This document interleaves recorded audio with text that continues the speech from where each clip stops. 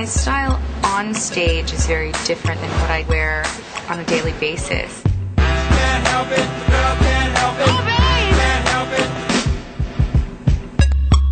For today, for the cover with Fergie, we just kept the hair very natural, kind of a little wave and just a little wind in there, just something very natural and simple. I love being on the red carpet and wearing a gown.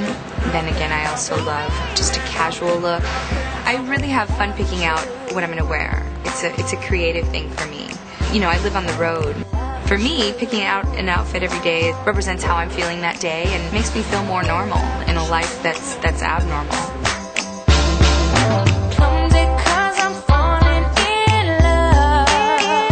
We're making her look like a kind of Rita Hayworth sort of inspired 1940s pinup. It was just also nice to see on the cover that soft and very loose wave and getting to something completely sophisticated inside.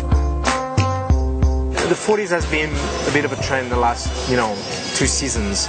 We've been seeing a lot of different versions of it. I definitely love the dramatic red lips. A modern contemporary way of doing a red lip is to keep the eye makeup to an absolute minimum or nothing at all, and just curl your eyelashes and put a tiny bit of cream blusher on. The wave of the hair. We just kept the hair very natural. It's just a very, very sexy and feminine look. It kind of went from a day feel for the cover to a very retro night feel.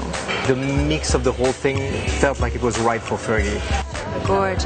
So it's about, trying to really make it your own, adapting it with your style. We're walking into the next look now, and I'm going to be draped on this chair. It's very sexy. It was retro, so I feel it made it tasteful. It was a wonderful shoot. So in love with you.